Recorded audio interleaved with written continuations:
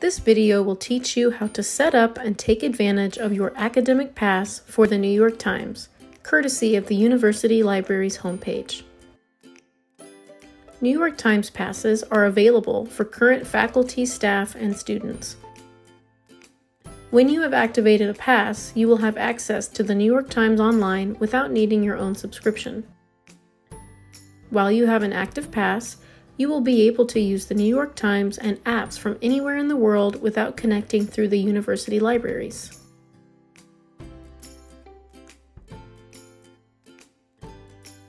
To redeem a New York Times pass, navigate to the New York Times welcome page and log in. If you are claiming a pass for the first time, click Create Account. Enter your Virginia Tech email address, set a password, and then click Create Account once more. If you are renewing an expired pass, or if you already have a New York Times account with your VT email, you will click Already Have an Account? Log in here. Then you will enter your account information. If you have a current paid subscription, you can switch from a paid account using an @vt.edu email. You must first deactivate your subscription, which will free up that email address. To cancel an existing paid subscription, contact New York Times customer care at customercare@nytimes.com or 1-800-698-4637. Once your email address is available, select the link titled Already Have an Account? Log in here, and then proceed in logging in with your @vt.edu email address.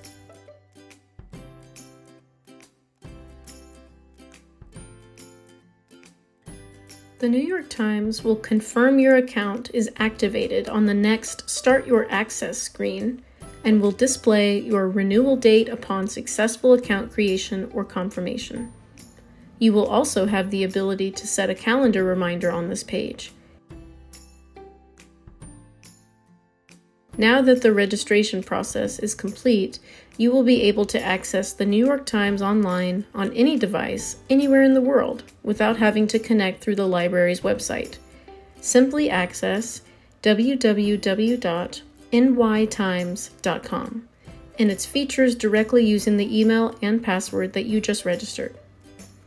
With the Academic Pass and your activated account, you have access to more than just the daily news edition. For example, you have access to a full archive back to 1851 with an interactive digital replica of the print NYT through 2002, as well as Spanish and Chinese editions, plus hundreds of articles published in other languages. Immersive multimedia features are also included, like 1619 and privacy projects. New York Times offers nytimes.com/edu, which is an interdisciplinary resource designed to help faculty easily incorporate nytimes.com. Finally, the New York Times also offers their completely customizable NYT app.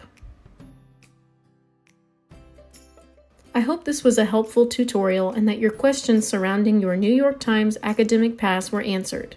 Thanks for watching.